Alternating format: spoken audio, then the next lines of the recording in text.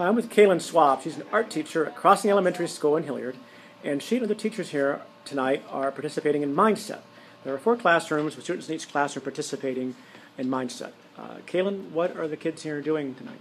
Well, we're doing an introductory activity where the kids do 4 corners.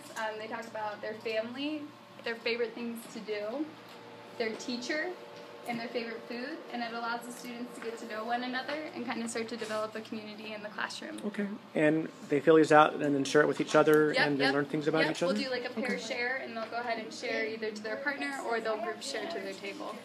Okay, thanks. You're welcome.